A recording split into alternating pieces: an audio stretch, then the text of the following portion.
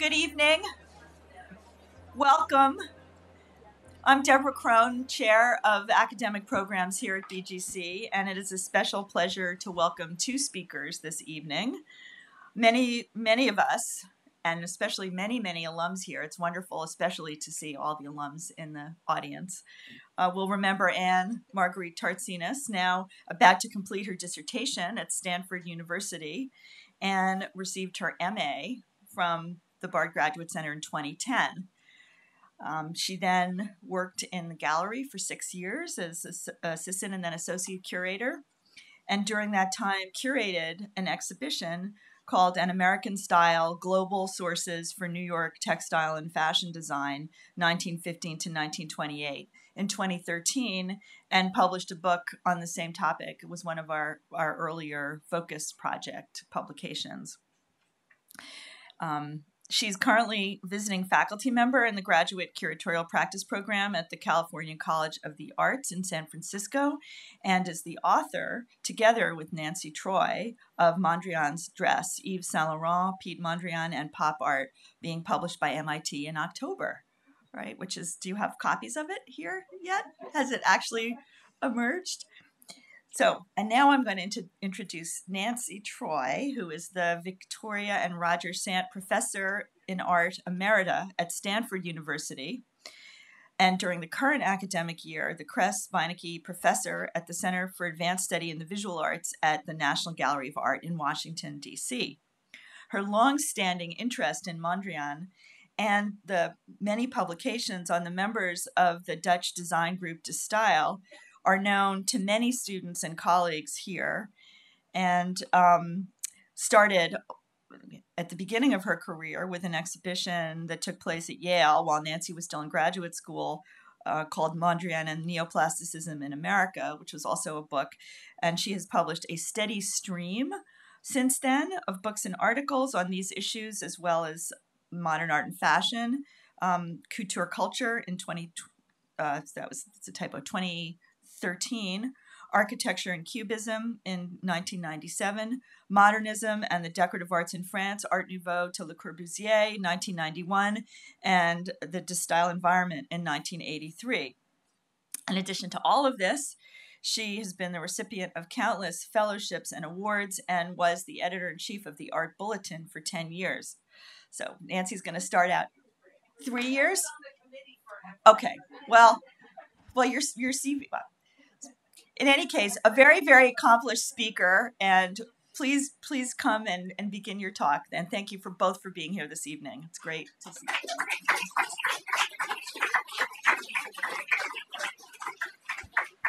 10 years, the Art Bulletin almost killed me, so I'm really, that was only 3 years, but I thought it was really a hard assignment. So anyway, I'm thrilled to be here. I've spoken once before at Bard, but I think in a smaller group. So this is a really robust audience, and I'm thrilled. And I think I can speak for Anne, at least to the extent of saying we're both thrilled to be here and to share with you our book, the title you heard, and it's on the screen, which is coming out indeed on October 24th, and you have a little flyer about it, but yeah, the book doesn't exist quite yet. So we're in advance, and we're excited to share this with you.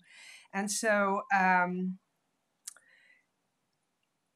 think my subtitle speaks to the kind of issues around authorship that this dress, Mondrian's dress, or Yves Saint Laurent's dress, or something like that, bring up.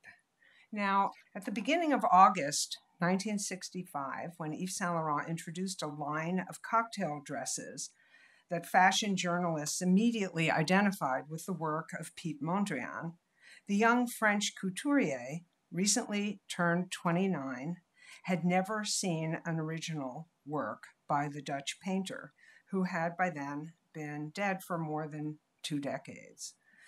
Yet the stylistic affinity of Saint Laurent's adaptations to Mondrian's classic paintings, based on reproductions in a book by Mondrian's biographer Michel Sufor, seemed unmistakable to those who saw them at the time. Quote, "Did you ever see art walking?" That's Eugenia Shepard, doyenne of the American Fashion Press, and it's the question she asked in her column for the New York Herald Tribune. It's right off the Museum of Modern Art's walls and onto the backs of the girls in the new collection Yves has designed. His mother gave him a book on Mondrian for Christmas, and that's how it all started. The rave dresses in the show, she continued, are Yves' wool jersey shifts that look exactly like Mondrian paintings with black lines and unexpected blocks of color. They'll be copied all around the world, but the originals are museum pieces in their own right, end quote. This insistence on the almost perfectly overlapping visual identity of the paintings and the dresses, and the ambiguity surrounding which ones were the originals and which were the copies, was a hallmark of reporting on what Saint Laurent later described as his, quote, dialogue with art, which began with his Mondrian-inspired dresses. Many journalists offered witty commentary that built on this unmistakable likeness, and this is another column. Deirdre McSharry, fashion editor of London's Daily Express, who writes, Yves Saint Laurent, the boy genius of the Paris couture, sees the female form as a fine frame on which to hang a sizzling new modern art look. McSharry continued the analogy in her description of the couturier's compositional practice. Saint Laurent designs his newsy dresses like an abstract painter lays out his canvas. And Ruby Graham in the Philadelphia Inquirer pushed the identity of paintings and dresses even further. Quote, Mondrians will soon be hanging in thousands and thousands of closets as part of fall wardrobes, as well as on walls as part of modern art collections, she wrote. For Graham, a Mondrian in the closet was evidently no less authentic than a Mondrian on the wall. And the fundamental ambiguity between those destinations is precisely the point for all three journalists, because it highlights the interchangeability of art and fashion that is the legacy of what came to be known as Saint Laurent's Mondrian dress, but which, as far as Anne and I are concerned, might just as well be called Mondrian's Saint Laurent dress, or simply Mondrian's dress. In fact, the identity between painting and dress was much less stable than the journalists' accounts would lead us to believe. To begin with, none of the 106 models in Saint Laurent's fall-winter 1965 couture collection were explicitly aligned with art in the printed program. You see the pages here and one page with the model that you see on the right. I managed to figure out how to outline it in red for this occasion, so I'm very proud of that. In any case, so there were 106 kind of entries, some of which had coats attached and so on, but none of them said anything about art in those descriptions. Mondrian's name was nowhere mentioned in that document. And while those who saw Saint Laurent's collection readily acknowledged the connection of some of the designs with Mondrian's characteristic style of abstraction, the grid of black lines dividing a surface into rectangles, many of them white or nearly so, but some filled with one or another primary color, red, yellow, or blue, the press actually showed no inclination to distinguish between such dresses and others that bore little or no similarity to Mondrian's pictures. All of them became Mondrian dresses. So this is one of the kind of generating questions we had in following our research and doing this work. What is often called a singular Mondrian dress was actually many dresses, but there were some that never were published as Mondrian dresses, or only once or twice, and then seemed to disappear from the record. And there were others, as we will show you, that seemed weirdly to be Mondrian dresses without looking anything like Mondrian. So for an art historian, and we're not probably going to get into this evening unless you want to talk about it in a question or Q&A, this sort of issue of likeness and whether a dress needs to look like a Mondrian dress in order to be a Mondrian. All of these kind of questions around what is a Mondrian dress have potentially really interesting kinds of background stories to be addressed, because one might ask, conceptually, does a Mondrian dress have to look like a Mondrian painting? And what is that relationship? And so on. And we know, as I said, that Yves Saint Laurent never really cared particularly about Mondrian until he made these Mondrian dresses, and lots of other people cared a lot about them. So he went back to caring about them. That's actually what I think, anyway.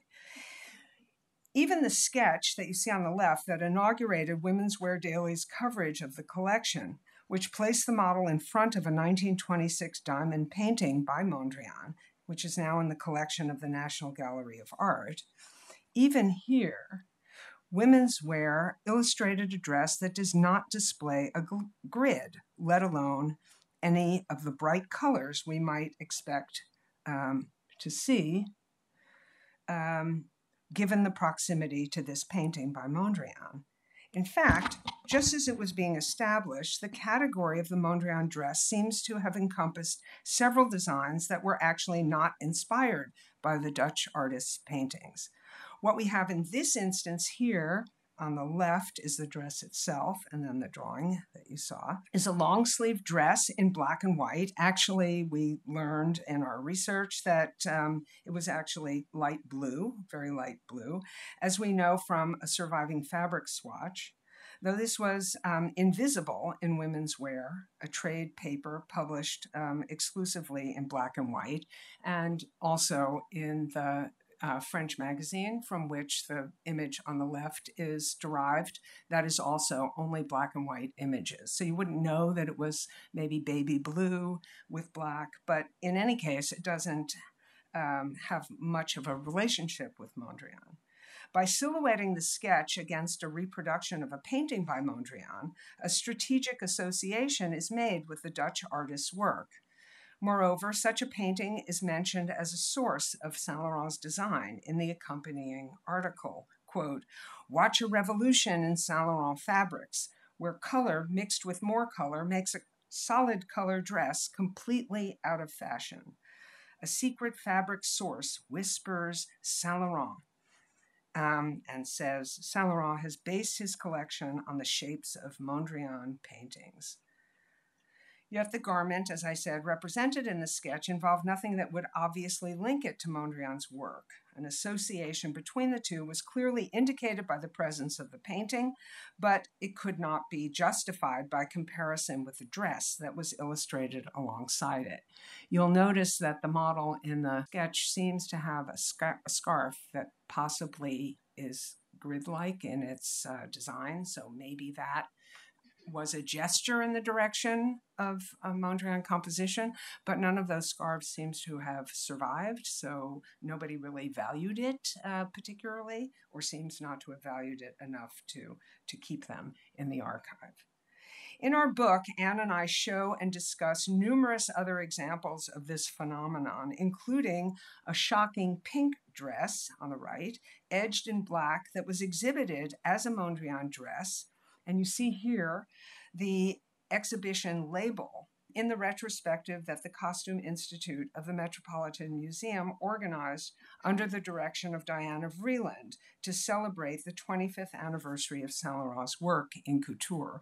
And Saint Laurent and his partner Pierre Berger were very much involved in the background of this exhibition. So we know that he could have read the labels, I guess, or who knows if they got to that level of detail, but in any event, Vreeland herself seems to have known little or nothing about Mondrian, so perhaps this shouldn't surprise us that much, that there would be a label like this one. But there are numerous other examples of this kind of discrepancy, and they seem not to have mattered to Saint Laurent or to Pierre Berger at the time. Anne and I demonstrate how such anomalies were eventually sidelined by the couture house as it focused on what might be described as canonical Mondrian dresses, in order, we argue, to confirm Saint Laurent's association with art and to support the claim that his designs belong together with works of art in the finest museums in the world. And this happened especially toward the end of his career and after he retired, and then continuing after he died. There were numerous retrospective exhibitions in art museums. Now, and so I show a couple of those images here, the ones that actually have this particular model as their focus. There were many others in art museums around the world, in China, in South America, and so forth. A classic example of how the Mondrian dresses were deployed in ways that highlighted Saint Laurent's commitment to fine art is the visit made by 3 mannequins. And I just want to point out, we use this term mannequin not to depersonalize the people wearing these dresses, which in the US we tend to call fashion models. But the model is actually the number associated with the dress. It's the original object which gets copied for couture clients and others. So when we say mannequin, we're referring to live mannequins who are wearing models of dresses. In this clip, as you'll see, there is a French, voiceover, but it's very unclear. So I'm just going to talk about it as you see it here.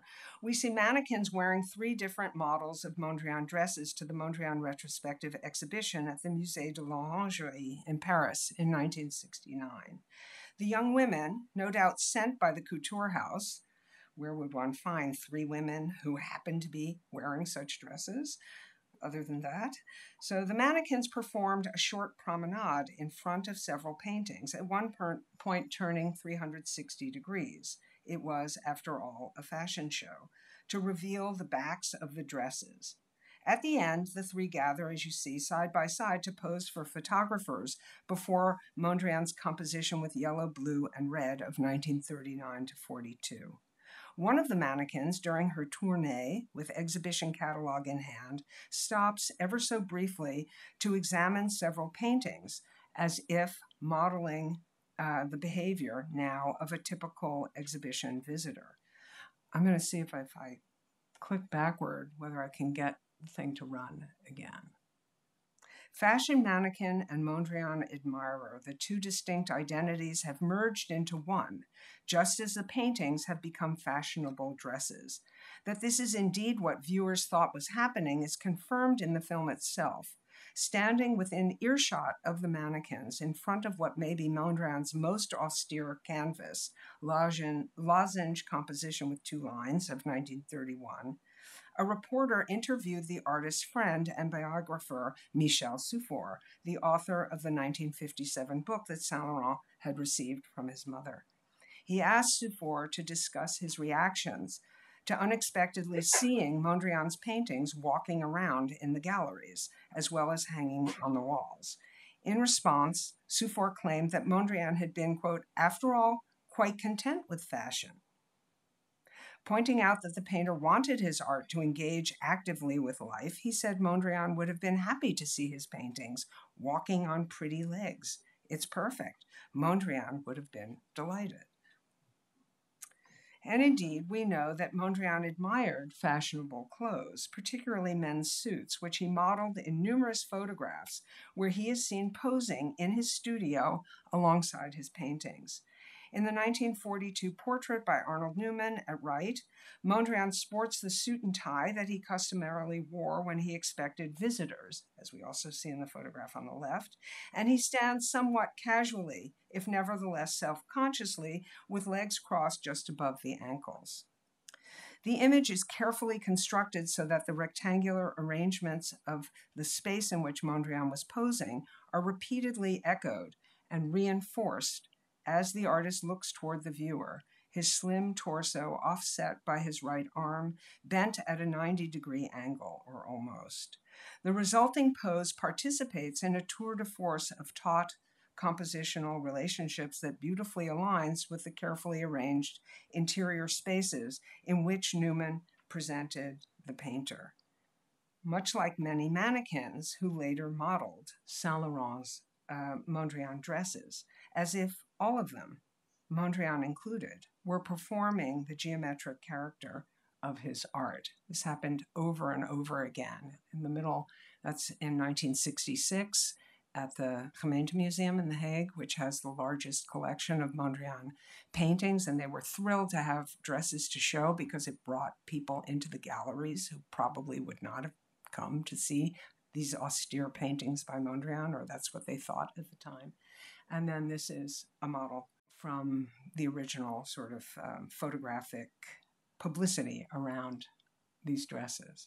We know that, for example, Mondrian modeled, we might say, the geometric character of his paintings when he danced, as he famously did both in Paris and in New York with people, artists whose names we know.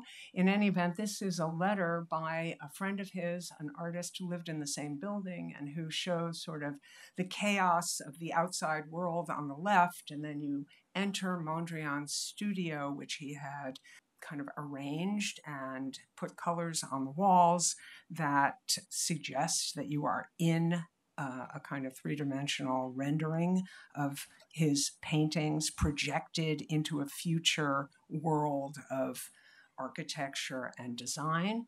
And Mondrian is shown dancing to the Charleston, to what this artist, Gerard Hordijk, described as the most strongly syncopated records of jazz music, which Mondrian played on a phonograph he had painted red. So this is a kind of not only to sound and to music and to dance, but also to costume and fashion, where we suggest. While Hordijk secured the connection between Mondrian's studio environment, his performative body, and jazz music, Newman's photograph resonates with other images to secure the connection between Mondrian's painting and fashion, which probably Newman would be horrified to hear. The hallmark of Saint Laurent's most famous designs 23 years later, but an association that was already being made explicit in the 1940s. The not-so-subtle play in his portrait between posed body, planar forms, and linear elements, set in a layered but nevertheless relatively shallow space, makes it uncannily similar to a fashion image by John Rawlings that appeared in a Vogue editorial spread on the, quote, uncluttered sweater look in 1945. This photograph was accompanied by a caption that puts Mondrian's art in dialogue with a floor-length cotton knit dress described as, quote, the ultimate degree of unclutter. It clings to your own contour, leaves a smooth area for the distribution of chosen jewels, like the lines of the abstract painting. The reference is to composition with red, yellow, and blue, 1935 to 42, now in the collection of S.F. MoMA, visible as well in Newman's photographic portrait of the artist. In the fashion context, the painting, which hangs on a wall in the background of the photograph, mirrors the tall, slim shape of the simply yet elegantly dressed mannequin, whose belted waist and plentiful bracelets recapitulate the prominent horizontal lines of Mondrian's long, vertically oriented painting. Once these two photographs are brought into proximity with one another, it is impossible, we think, to miss the parallels between them, even as each conveys particular features of the professional world that it represents. one cannot escape the sense that in Newman's portrait, Mondrian is posing as if he were a fashion mannequin. Like the Vogue mannequin of 1945, or so many other young women who would later pose in Saint Laurent's Mondrian dresses, often in proximity to Mondrian's paintings, as we saw earlier, the artist's body language formally invokes his nearby paintings, the one playing off the others in a continuous loop of carefully organized reciprocal relations. As we contemplate the Mondrian dresses designed by Saint Laurent, in which the painting style was appropriated to be recast in a very different medium, the style became Saint Laurent's own, though, to be sure, without losing its identification with Mondrian. And as his dresses were in turn copied ad infinitum, most often with little or no attention to the refined craftsmanship characteristic of couture. So the image on the right is intended to convey this. It starts with a couture dress and it winds up for, the fourth dress in the middle of that spread cost, less than $10. So they go from extremely expensive couture dresses to very, very available copies. The style, we suggest, began to function as something like a well-known and instantly recognizable brand icon, in which competing authorial associations had been invested, but were no longer fully protected. At that point, the style circulated as if unmoored. Our favorite photograph. Arguably, without a persuasive connection to the distinguishing material features of either Mondrian's or Saint Laurent's carefully constructed work. To put this another way, if a couture model of a Mondrian dress represents its authorship as split between the claims of the painter and the designer, the relative stability of that situation was threatened when the two terms, Mondrian and Saint Laurent, were drained of their original meanings by the proliferation of knockoffs, ever more remote from the prototypes, whether dresses or paintings. In this sense, Mondrian's style, his authorship, and his paintings became inextricably intertwined, some might say utterly confused, and what rapidly emerged as the ubiquity of not only Saint Laurent's fashion creations, but also, and arguably more significantly, the copies they engendered. Thus, the unique and authentic character of Mondrian's individual paintings entered into a new kind of dialogue, not just with couture dresses, but with the full range of knockoffs as well. Saint Laurent drew Mondrian into the world of haute couture and also, inevitably, into the world of mass production and commodity culture, with which couture was inextricably bound up during the 1960s and arguably actually much earlier. It did not take long for this process to manifest itself in popular visual culture. So another favorite photograph is from a knitting handbook that kind of shows these kinds of designs on the models that look a little, or the mannequins, I guess, that look a little different from the ones we've seen so far. So we're in popular visual culture, then also pop art, and in the museum. Sites that were intimately connected in their shared engagement with Mondrian's style as both original and copy. The style was devised by Mondrian in the utopian context of vanguard art during the interwar period, appropriated by Saint Laurent in the mid-1960s, when it also circulated in the work of Roy Lichtenstein and Tom Wesselmann, among many others. Even the work of Andy Warhol, Anne and I argue, resonates with the broad contours of Mondrian's dress. So if I've kind of sketched out some of what we look at in the book, Anne is going to provide a more kind of rigorous, I think, a deeper dive into the argument we present in one particular chapter of our book.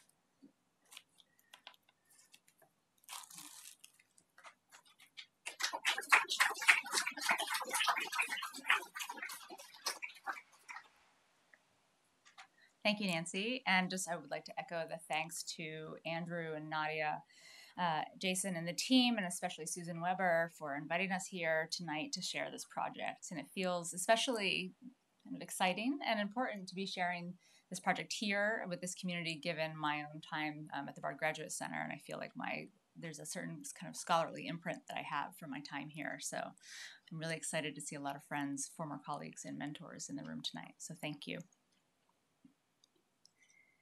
So in this part of our talk, I will shift away from questions of authorship posed by Nancy, and we'll discuss the making of the Mondrian dress, the kind of larger title of our talk. And what I will share is not so much about making in terms of the physical construction of the Mondrian dress, but although that will be mentioned, but rather about how in the context of the youth-oriented fashion markets of the mid-1960s, the Yves Saint Laurent brand expanded on one hand through licensed designer copying and, on the other, through the widespread circulation of fashion editorials in the pages of Vogue and Harper's Bazaar, among others. Together, sorry about that. Together, these brought significant attention to Saint Laurent's now iconic designs and ultimately secured pride of place in 20th century fashion history for one dress in particular, the model number 81 Mondrian dress, which was at the front of those three on the slide.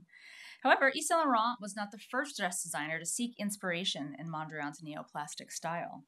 Stella Brownie and Anne Klein had already done so in 1945 and 1961, respectively. Yet no matter how faithful to the paintings, which is arguable in the case of Stella Brownie, given the diagonals at the front of the suit jacket. They never achieved anything like the resonance of Saint Laurent's carefully pieced jersey dresses. Even before Saint Laurent's fall 1965 collection premiered, there was an immediate precedent for the massive popularity of abstract painting recycled as fashion. That spring, a dress and coat ensemble created for Roy Lichtenstein's then-girlfriend, performance artist Letty Lou Eisenhower, to wear to the opening of his second solo show at the Elana Sonnabend Paris Gallery, at first appeared quite conventional, until the ivory-colored silk satin coat was removed to reveal a stunning silkscreen on satin version of Lichtenstein's painting Sunrise, also from 1965. Covering the entire back of Eisenhower's dress, a red sun rises from the white clouds to spread its vivid yellow rays across the sky of red Ben-Day dots, while the artist's signature is unmistakable above the hem at the lower right. This bespoke one-off design put Lichtenstein's insistent pop imagery in dialogue with what would be otherwise unremarkable clothing, as he sought to make a connection in his own work between art and fashion by way of imagery that would be instantly recognizable. At the same time, pop art's more perceptually driven affiliate, op art, spurred a wildly popular fashion trend that garnered a frenzy of interest among youthful consumers. Prompted in part by the February 1965 opening at New York's Museum of Modern Art, the op-dominated exhibition entitled The Responsive Eye was wildly popular and set attendance records for MoMA at the time, and this show fostered a sartorial efflorescence that Life magazine characterized as, quote, op from toe to top, end quote, in an editorial that revealed how several artists in the exhibition saw their paintings transformed into a range of fashion commodities, with or without their permission, as was the case of artist Bridget Riley, who saw her dots wander right off the painting onto simple A-line dresses of patterned textiles produced by art collector, indeed a collector of Riley's work, and dress manufacturer Larry Aldrich. When the similar shift silhouettes of Saint Laurent's Mondrian dresses appeared only months later in early August, it no doubt seemed obvious, at least to some observers, that their geometry and multiple colors, as well as their basis in art appropriation, betrayed affinities with those same features of op dresses already in circulation. Even acknowledging their similarities, the affiliation with American op fashions goes only so far in accounting for the popularity of Saint Laurent's Mondrian dresses, which emerged in the vastly different context of haute couture in France. The dress's influence on both up and down market product streams, however, was immediately evident. As mentioned in its autumn 1965 newsletter, which sports a cover inspired by Mondrian's 1936 composition in white, black, and red, on September 10th, the New York-based fashion group International, an influential cohort of buyers, designers, and society figures, presented both imported original Mondrian dresses from the Maison de Couture and sanctioned copies produced for New York brand Susie Perret and Lord & Taylor's department store at its annual fall luncheon. At the event, Glamour magazine's editor-in-chief, Kathleen Ashton Casey, promoted Saint Laurent's dresses as, quote, the looks you have read about, the looks that have been brought to America so fast, you might well see one of them in the audience today. An advertisement published 3 days later in Women's Wear for the sportswear manufacturer Sport Tempos characterized the immediacy with which the Mondrian style circulated as having, quote, erupted with spontaneous combustion on a global scale, end quote, resulting in an explosive circulation of visual and material appropriations, perhaps best evidenced by the page from the Miami Herald that you saw just a few moments ago. Only a month later, and less than 2 months after the autumn-winter 1965 collection was introduced, in mid-October, Saint Laurent and Berger, accompanied by head saleswoman Yvonne de Perimhoff, and a small cadre of so-called Yves girls, departed for a 3-week tour of major American cities to promote the launch of the house's first perfume, titled simply with the letter Y, or Y in French, and thereby affirmed the recently established business relationship with Lanvin Charles of the Ritz, which owned the license for the perfume in the United States. Visits to high-end department stores in New York, Washington, D.C., Los Angeles, San Francisco, Dallas, and Atlanta frequently included exclusive meetings and press promotion not only for the perfume, but also for the couturier's fall designs. It is not surprising that the Mondrian dress figured prominently, since these were being aggressively produced, circulated, and marketed high and low throughout the fashion system at this very moment. The breadth of Mondrian's appeal was not lost on Berger and Saint Laurent. Prior to their departure from Paris, the duo outlined their agenda to Thelma Sweetenberg of Women's Wear, identifying a few critical tasks. Saint Laurent planned to see what the American fashion industry had made of his Mondrian idea by shopping for copies of his iconic dresses, while Berger intended to view the authentic collection of Mondrians at MoMA. The couturier's enthusiasm for the down-market reproductions was confirmed when, only a few days later, a Women's Wear reporter asked Yves how he felt about the Mondrian copies. He replied, I like them very well. I consider it a stamp of success. And Saint Laurent had been true to his word. The New York Times reported on November 13th that he had purchased copies of his Jersey muted bar Mondrian dress together with the Polyakov dress, themselves based on the jigsaw-like forms of the paintings of Serge Polyakov, which were also in the autumn-winter's 1965 collection. He purchased these dresses at Orbox, the New York department store famous in the 1950s and 1960s for its line-for-line copies of French couture. These purchases, when paired with Berger's mission to see the authentic Mondrian paintings, make it patently clear that the dialectic of original and copy was an ever-present concern. A Washington Daily News page from September 23rd patently affirms the simultaneous circulation of the high-end copy and the cheaper imitation. A clever layout designer must have enjoyed pairing the advertisement for Franklin Simon's artful $8 Mondrian blouse alongside a headline that implored, the real Saint Laurent, step forward, please.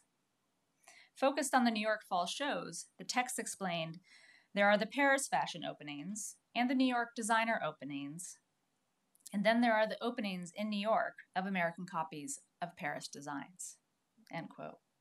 The success for line copies of Orbox and Alexander's, among other high-end department stores, confirms what journalist Bernard Rochko claimed a few years earlier in 1963.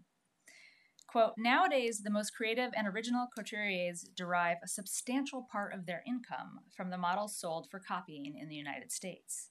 The trend of the times has made them designers for the wholesale trade as well as dressmakers for the luxury trade. To be clear, these might be licensed, yet still unquestionably pricey copies of Saint Laurent's dresses. end quote. Well, the quote ended after luxury trade, sorry. A model in the number 83 Mondrian dress in the collection of the Fine Arts Museums of San Francisco sports several woven labels at the neck that indicate its status as a couture original. This example has an additional typed label sewn into the hem, identifying it as a violet and beige wool jersey Mondrian, that's Mondrain, dress, end quote, and noted the price of the original as $1,795, which is approximately $19,000 today, and the locally produced copy for only $795, which equals $10,000 today. Purchased from the Paris couture house by I. Magnin Company, the premier retailer of Saint Laurent in California until the mid-1970s, the dress was designed to be copied in the department store's own atelier in San Francisco, where the typed label was probably generated. At the end of the season, in late 1966, the garment was gifted to the museum as, according to the Northern California manager, L.A. Schultz, quote, the Mondrian Original number 83 from Yves Saint Laurent's Fall 1965 collection, end quote. Given the evidence of the labels and the gift to the museum, the dress is likely to have been a bonded garment imported by I. Magnin to be copied for its toniest clientele. As Alexandra Palmer has expertly shown in her work on Dior, such sample garments were sold to American retailers by French couture houses for promotional purposes, including fashion shows, advertisements, and perhaps more importantly, as the basis on which the stores would create approved copies and adaptations for sale. In order to avoid payment of steep tariffs, retailers were required to export the original bonded models or return them to the couture house within 6 months of their purchase. In some cases, importers and high-end department stores avoided financial penalties by donating the dress samples to American museums for pedagogical purposes, such as this one. Similarly, a model number 103 Mondrian dress with a more characteristic asymmetrical grid, but with color panels that clearly departed from the primaries that Mondrian so often deployed, was also a gift of I. Magnin. But this time it was to the collection of the Los Angeles County Museum of Art in 1966. When we personally examined this dress at the museum in spring 2019, we were immediately confronted with the evidence of its commercial purpose. In addition to the label affixed to the inside of the hem, tracks of needle holes traced the former side and center back seams, suggesting that the dress was disassembled for a client's line-for-line copy at least once prior to its donation to the museum. The construction of the most characteristic Mondrian dresses is deceptive owing to their visual simplicity, and was configured to adapt the flatness of the painter's style to the three-dimensional physical realities of the female body. The masterful way in which the curves of the wearer's bust, waist, and hips are imperceptibly accounted for, and indeed effectively disguised in the jersey fabric by the subtle piecing of black lines and off-white or colored panels, is one of the most impressive, yet almost invisible, aspects of these dresses. Rather than appropriating the exacting rectangular shapes common in Mondrian's paintings, Saint Laurent's staff carefully sewed trapezoid-like panels of matte wool fabric to the intersecting bands of black fabric that framed the panels. For example, the measurement of the Costume Institute's model number 81 dress reveal that the bottom widths of the lower white rectangular panels range from a half inch to a full inch wider than the width at the top.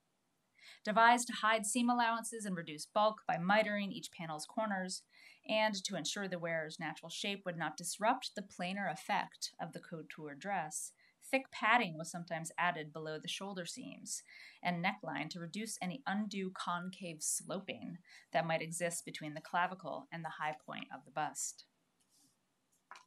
This expert construction exists in stark contrast to the simple grosgrain ribbon or flat braid applique recommended for creating the Mondrian-esque grid in down-market home sewing patterns. Like, for instance, the directions on the cover of the Simplicity's so-called Jiffy dress paper pattern at left. In the years since the collection's premiere in 1965, the designation of the Mondrian dress has fluctuated to include as many as 26 dresses, a sum noted by the Fondation Pierre Berger y Saint Laurent in 2019. If we are puzzled by the Mondrian designation of dresses that look nothing like Mondrian's paintings, like those in the Femme Chic editorial, as well as that fabulous hot pink version that's in the collection of the Met, by the same token, we can only speculate as well as to why other Saint Laurent dresses for which Mondrian's work was an obvious precedent. For example, model numbers 4 and 78 at left. These were not acknowledged as Mondrian dresses in any of the numerous exhibitions and accompanying publications, including those produced by the Fondation, that had addressed the subject in the last 6 decades. Did they perhaps diverge too much from the short cocktail dresses that received the lion's share of attention in 1965? Given the rigor and legibility of Mondrian's signature style, it is curious that the designation Mondrian dress has consistently lacked a corresponding degree of specificity. Any investigation into the production and circulation of Saint Laurent's Mondrian designs necessarily brings photography's dual and at times contradictory roles in both protecting and disseminating a designer's work into relief.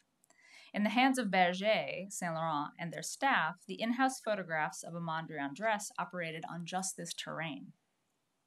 Given Berger's extensive efforts to prevent design piracy, a subject we take up in the book, even if Saint Laurent, like numerous couturiers before him, claimed to be flattered by the proliferation of unsanctioned copies of his designs, a suite of black and white photographs taken by Gérard Pattat, one example is on the screen at left, circulated to help secure Saint Laurent's authorship of his original designs, while also simultaneously working to drum up early interest in the 1965 fall collection.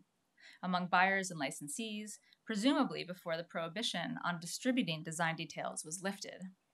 Eventually, once this prohibition on press photography, which was put in place for each French couture collection by the Chambre syndicale, had expired, leading women's magazines joined Women's Wear, the New York Times, and other newspapers in featuring Mondrian dresses worn by top models and photographs by notable fashion photographers. With the introduction of arresting, forcefully composed photographic images, the character of press coverage changed perceptibly, significantly contributing to the designs and Saint Laurent's popular success. A number of the fashion photographs register how the A-line, nearly columnar silhouette of the Mondrian dress constrains the body of the wearer and forces them to enact a host of unnatural poses, as the one in the image with the model seated. By way of example, this unpublished photograph by Terry Fincher reveals the contorted physical condition imposed on a mannequin when modeling a Mondrian dress in a seated position. Here, the mannequin is positioned diagonally at the edge of the chair to minimize any folding or gathering of the fabric that would result from merely bending at the waist or hips. Her posture seemingly aims to preserve, albeit unsuccessfully, the austere, plainer design of the model number 77 Mondrian dress, which in this image is readily apparent from the waist up, but disrupted by the thick overlapping folds of the lower part of the dress. When compared to the relatively perfunctory pictures produced for the house by Pattat, Fincher's images, and even more so those by Richard Avedon, Irving Penn, or David Bailey, bring into clear relief their skilled handling of poses in the service of creating a photograph with considerable aesthetic punch. In one of his last assignments for Harper's Bazaar, before moving to its rival, Vogue, Richard Avedon photographed Jean Shrimpton wearing 2 different versions of the Mondrian dress. The images bear out Susan Sontag's characterization of fashion as, quote, a reflection on clothes as costume, on the face as mask, on styles as signs, end quote. And she concluded in this 1978 Vogue editorial that in Avedon's work, fashion, quote, becomes a reflection on the nature of seeing and posing, that is, a reflection about art. This reading of Avedon's achievement underscores the qualitative difference between his work and that of, for example, Pattat, And it also acknowledges that his photographs were appreciated not just for their documentary potential, but more importantly, for their aesthetic ambition and raw visual appeal. Likewise, Irving Penn conveyed the art quotient of Saint Laurent's Mondrian line, but with significantly different means. His composite image of 3 photographs shows Verushka posing frontally in 3 different versions of the Mondrian dress, arrayed horizontally across a 2-page spread in Vogue. Interestingly, the middle image is reversed, presumably in order to enhance the play of grids and colors between the dresses across 2 pages. Although the spread includes color, the medium is not full-color photography, but rather black and white photography and offset printing with the limited use of spot color for the clothes. This treatment affords the colors a degree of autonomy for Verushka's body, which is represented in the same gray spectrum as the background plane. Her body faces the viewer and is cropped at the same height as the knee-length hem of each dress, so that the photographic frame focuses the formal features of the designs, the grids and the colors, by aligning them with the flatness reminiscent again of a painting. This quality is noticeably reinforced by the fact that the backs of the dresses, like the backs of an artist's canvas, are rarely revealed and almost never, if ever, visible in any of the press or publicity photographs of the period. A no doubt purposeful refusal that effectively distilled the designs into an iconic and singularly frontal graphic composition and, perhaps unwittingly, made the dresses all the more ripe for appropriation by down-market copyists. One important exception is the video clip that Nancy showed, which you actually get to see the back of the dress and the kind of trimming around the collar on the reverse. But Verushka's arms are positioned differently in each case so as to create a variety of angles in relation to and notably away from her body, ensuring that the limbs do not overlap with or disrupt the pristine visual plane of each dress. The caption for this image reads, quote, "Clean, terse, white jersey rectangles, Mondrian proportions, bold, black tape, blocks of color laid on like fresh paint," end quote. This short text offers to the reader an evocation of the character of the forms as if they had been applied by an artist, rather than sewn by an atelier seamstress. Using short staccato phrases while also making the visual and verbal connection to Mondrian's paintings unmistakable. And finally, David Bailey's full color cover image for the September 1965 issue of Vogue noticeably exploits the most salient components of the Mondrian style, which has the effect of deftly telegraphing the dress design's aesthetic debt to the painter. The photograph presents English model Moira Swan in the soon-to-be iconic model number 81. Distinguished by an asymmetrical grid as well as a multicolored formal arrangement of seemingly rectangular planes, this model is arguably Saint Laurent's most convincing appropriation of Mondrian's signature compositional style. Not only was this the first Mondrian dress to appear on the cover of a fashion magazine, but its bright colors and powerful graphic forms were rendered especially vigorous by the comportment of Swan, who Bailey captured on one foot as she appears to move diagonally across the bright white ground of the cover's printed page. Underscoring the off-kilter dynamism of this image, the graphic layout and assorted typography on the cover accentuate Swan's jaunty comportment. The U of the Vogue's Kelly green masthead tautly frames the left side of her face.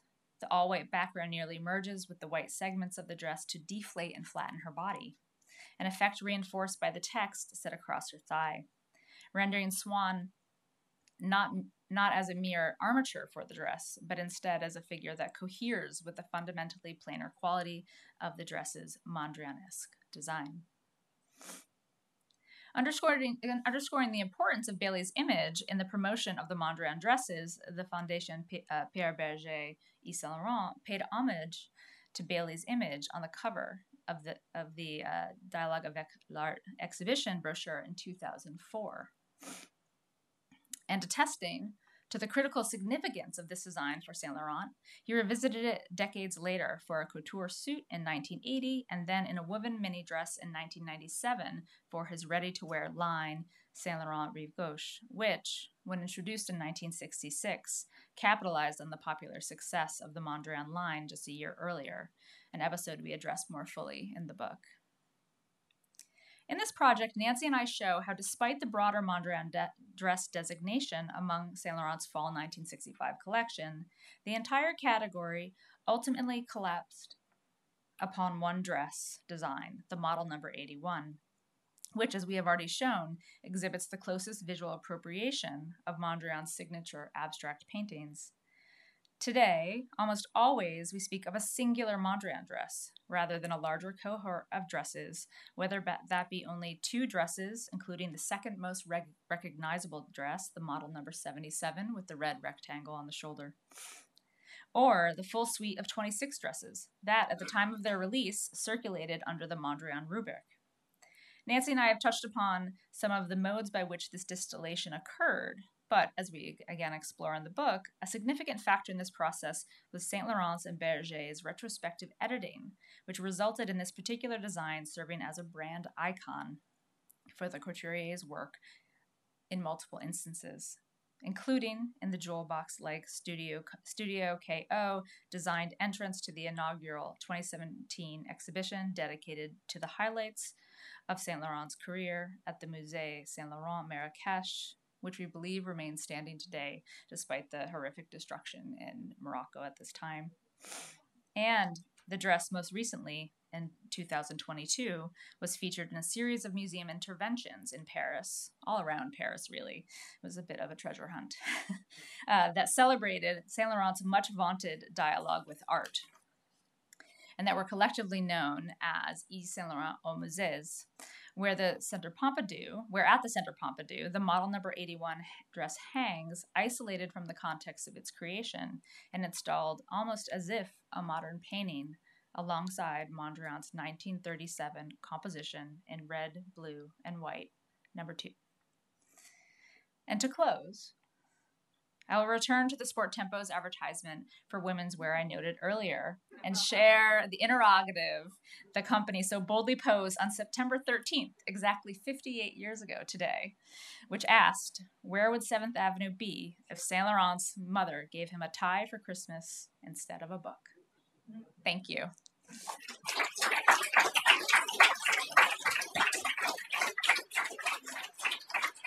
And I think we might have time for a few questions. Just to say, I would love to hear how the two of you came together for this project. I'll start. So Anne came to, can you hear me? Yes? Okay. So Anne came to Stanford to complete a PhD in art history, but she came from Bard with a background, as you know, as an expert in I would say a couple of different subjects that I'm not expert in at all. Among many things that she brought to this project, which at the time we thought was going to be an exhibition. And there was the possibility of it being an exhibition at the Cantor Art Center at Stanford. It was a very remote possibility because in certain ways, you know, Stanford borrowing Mondrian paintings and all that kind of thing was a bit of pie in the sky. But it was on the calendar for a while, and we worked on it assiduously, and Anne became very, very engaged in that project. So that was really important. We also both participated in a graduate seminar that was generated around this exhibition, which I taught. She was a student, but a very, very important one, partly because of her background and experience as a curator who was capable of working with textiles and clothing. She describes seeing certain things in, for example, at LACMA, in the inside of their Mondrian dress. And believe me, as an art historian, I would not have known how to track the stitching to learn anything about that. So, her knowledge of real sort of curatorial and material objects was extremely important. And I think also her knowledge of photography and the ways in which photographs work to record and represent fashion. So over the course of a few years, it was not so much a, let's say, mentor-student relationship, but one of equals. And yet, of course, that's challenging for the student to be working with her professor. We won't say it like the Germans do, but it was fine. So she's, as you can tell, extremely mature and self-assured, and she stepped up to the plate and really made a major contribution to the book and to the whole project. So we became partners and co-authors. It's all very kind. Thank you. We haven't had that question asked to us in a public forum, so I haven't heard I've heard nice things before, but certainly that was lovely. I will say that everything that Nancy shared is absolutely correct, but I, became more and more invested in this project and really curious about how do you answer this question? What is a Mondrian dress? Which in the book, we kind of have these overlapping episodes where we ask that question again and again. And so I just became really fascinated by this object, which, as we've shown, and as I'm sure many of you know, kind of has circulated and is kind of in the consciousness of anyone kind of looking at fashion and modern art history. So it was really a great privilege to get to and contribute. We have a Mondrian dress in our audience, of course. It's true. So, I don't know if you want to stand up, but this is one that is in our book. So, and yes. We know the designer, who's a young Dutch designer today, and he made that design around 2011, 12, I think, for the first time.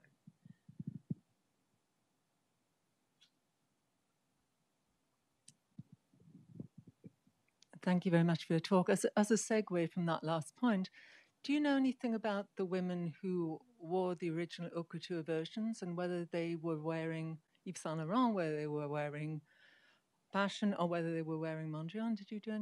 Were you able to do any research on that aspect? Yes, I went to the archive at the Yves Saint Laurent Foundation, and they have incomplete ledger books that in what we kind of learned was the one ledger book I was able to look at. There may be more, but this is the one that they had. And so it did indicate who the buyers were. And in fact, the sales, there were not a lot of dresses sold at the time, right? But the copies certainly, I think, were more financially successful for these department stores, and obviously the kickback went to Yves Saint Laurent as well. So there was an ability to track some of them, and certainly, of course, there's donation records to museums, right? So the Yves Saint Laurent dresses that were donated to the Met, and of course, LACMA and de Young are both from department stores. But so there was a little bit we could find out, but given at least to my knowledge, given the kind of incompleteness of the record, there wasn't so many stories we could tell about those who are wearing it. I mean, I think, and there's photographs certainly of Princess Grace wearing the number 77 dress, but Dame Margot Fontaine is another famous wearer of the dress. But so there are names and addresses, and there is a financial record in this record book. They have that for every season, and they do not really, they treat this like the confidential relationship that existed at the time. They were generous with us, I would say. One of the really challenging features of working on Yves Saint Laurent as distinct, I would say, I don't really know exactly how Alexandra Palmer found her, what the conditions were for her access to the Dior records. But first of all, Dior had business records, which Yves Saint Laurent, so far as we know, did not keep. And that's a crucial thing, obviously, trying to reconstruct all sorts of issues. So it would have been really valuable if he had done that. So that's one thing. But there are prices indicated in these books There are a lot of people had discounts, and they also seemed to be able to return the thing after they had ordered it.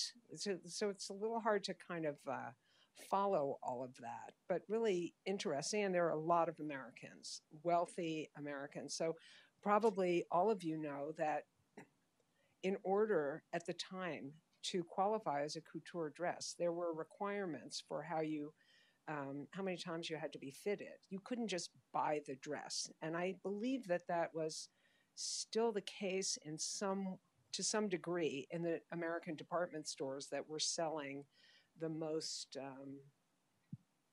closest copies or versions. So, it was a kind of like big commitment of time, money, and lifestyle to continue to wear these dresses, which is why, something we just didn't talk about tonight, but which is a really important part of the book actually, is the ways in which the Mondrian dress sort of segued into the creation of Yves Saint Laurent Rive Gauche, where there was no Mondrian dress, but we show all sorts of ways in which Yves Saint Laurent thought about the Mondrian dress at the time he was doing that, and we compare the kind of commercialization and the vast construction of many Mondrian dresses to the industrialization that interested pop artists. And we're trying in the book to kind of create a conceptual and intellectual ground for tying together. And there are other ways to tie them together too. Yves Saint Laurent and Andy Warhol were good friends, or pretty good friends, and they shared other good friends. And we know that he looked at pop art. So anyway, I'm just sort of growing out of what you asked. The whole sort of nature of business is something really important to Anna and me, and it's always hard. I don't know. I would say that the literature now that is studying the rise of ready-to-wear contributes a tremendous amount of information to thinking about this transition in the 1960s. It's coinciding not just with what was happening in English, in London, and so on, but also with the feminist movement and the changes in behaviors of women, which I don't know. So these numbers of potential clients was crashing really around this time. And Saint Laurent was really committed to keeping it up, which he did. That is couture throughout his career. Any other questions? Oh, yeah. Just a quick question. I was hoping you could address, in your perspective, the difference where inspiration crosses a line and becomes a copy.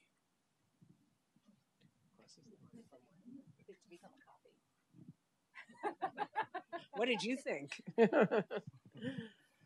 Well, I think as we tried to show, that there's no line there. It's quite blurry, right? And it does, but, there are these down market copies, which are, unquestionably a copy, and not because I think a lot of what we talk about and what the research shows is they're driven by the market, right? So even the Sport Tempos ad talks about 7th Avenue making the Mondrian designs at the same time as so they say, as Yves Saint Laurent, right? So I think the line for inspiration and copy is one that I think shifts, on a case-by-case basis. But I think it's clear to say that for the down market copies, it's unquestionable that it's not really about inspiration, but it's about the market.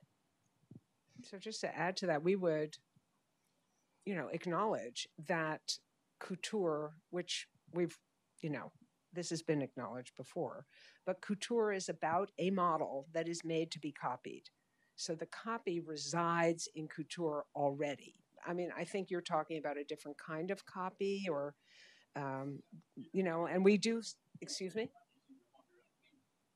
Right.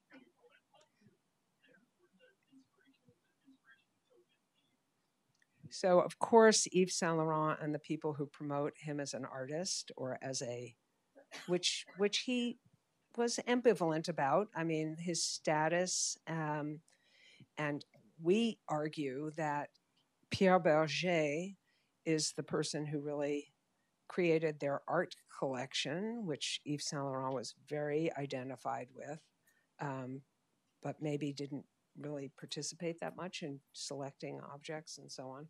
So there's a lot of constructing of Yves Saint Laurent but he was undoubtedly just an incredibly important and very brilliant dress designer as well. So it's a really complicated story. And so Andrew was asking, well, what's the question you would like to ask at the end, that you still have? And maybe it's that one, so we're acknowledging that these are issues to be discussed, and kind of, we think we're, after having worked on it for a really long time, we're still interested. So we'd be interested to hear what you have to say. But clearly the copy, the appropriation, and so on is so important for contemporary art, even figuring out what is an authentic Warhol. Even if he signed the object, we still, there are people who say, well, it's not by Warhol, so that doesn't make any difference. Anyway, we're very conscious of this as a problematic that probably nobody's going to solve.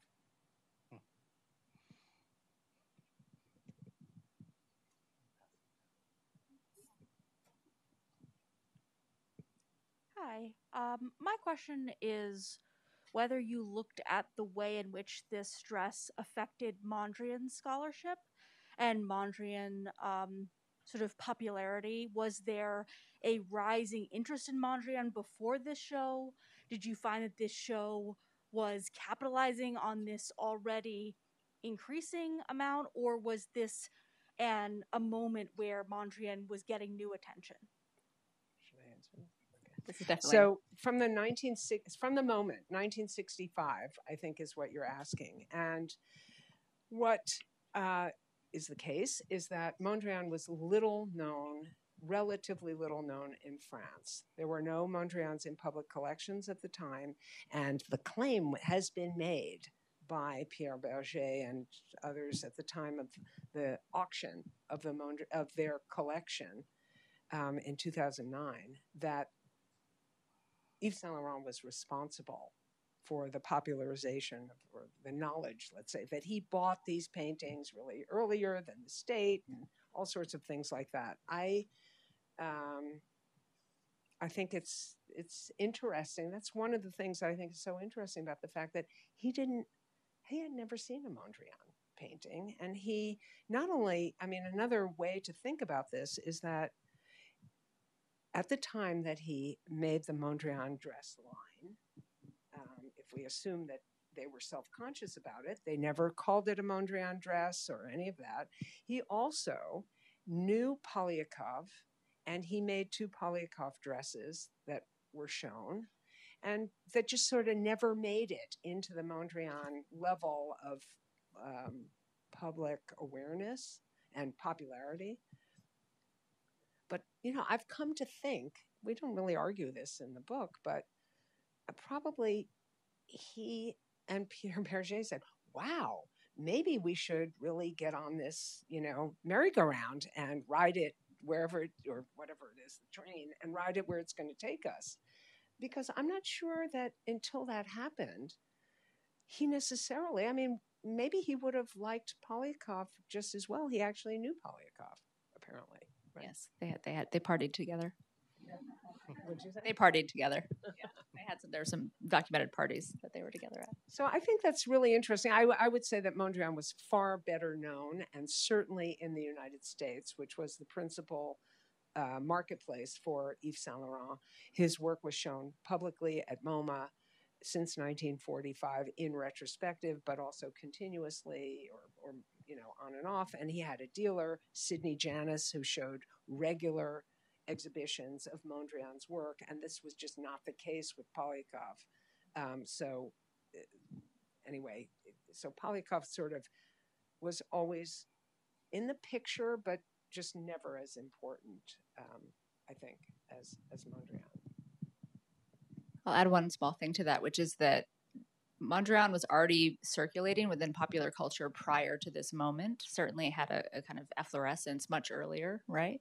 And even there's a 1963 Life article that actually talks about not a Campbell soup dress, not the paper dress that maybe you saw down the street at MAD a couple weeks ago, but one that was by this firm called Crazy Horse that had a large Campbell soup, kind of single Campbell soup, print on it. But in the text for the article, the author equates it to Mondrian, saying you've seen Formica in Mondrian patterns. You've seen all of this kind of, all of this popular culture, this material culture in the Mondrian style that was fashionable. So there's this kind of cyclical aspect to it, that there was Mondrian was certainly a known entity outside of the halls of modern art at this time already. Please join me in thanking Anne and Nancy for this wonderful evening.